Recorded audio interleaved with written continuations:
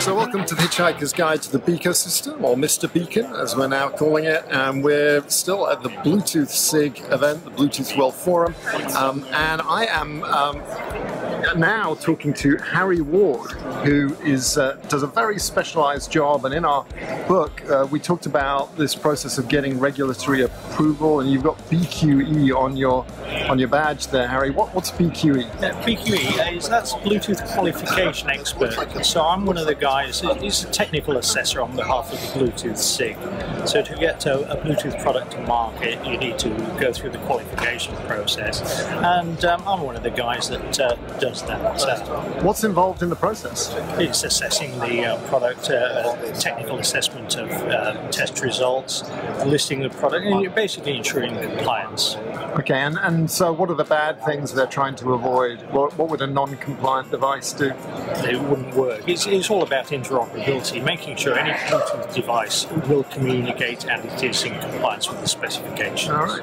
And so how do you help people go through that process? What are the things that you help with?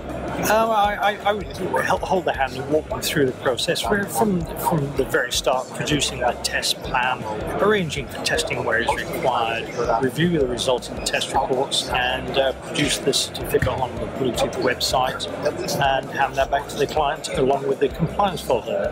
And so does every Bluetooth device have to go through this process? Absolutely, yes. And are there ways to avoid it? There's like some of the module makers, for instance. There are ins and outs. Even the modules, they will be qualified somewhere along the stage, and there's always going to be a golden thread through, right from the stage of a qualified Bluetooth component to the end product that might be embedded into, along with the host protocol stack, and also the profiles that you use in the device. So if I'm making a beacon and I go to Nordic and I get one of their modules and I don't change anything, but I'm just basically putting a different battery and a case on it, would I have to take that through the process?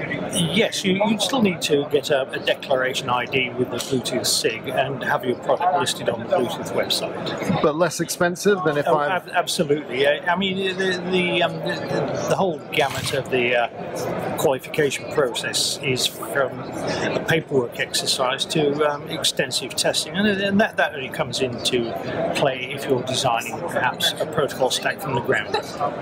And what are we talking about in terms of the range of cost from one end of that spectrum to the other?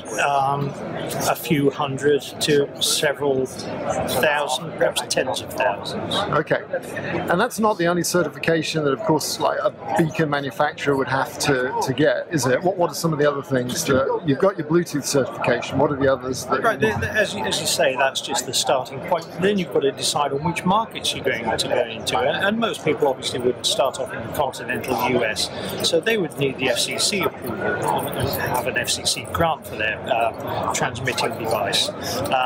Next on the list would probably be the European market. That's quite a large market. Again, that involves specific testing and self-declaration. From there, you may want to go into Asia, South America, and at each stage of these, you need individual approvals for the countries you intend to market in. Cool. And what are we talking about in terms of cost for those respective markets? Again, it depends on the countries. Singapore is a paperwork exercise, so that's a few hundred to perhaps several thousand, close to 10,000 for some countries where you need in-country testing. Very cool. Well, Harry Ward of Regulatory Consulting and Approvals LLC, thanks very much for educating us. We feel a bit smarter. Thank you very much, Steve.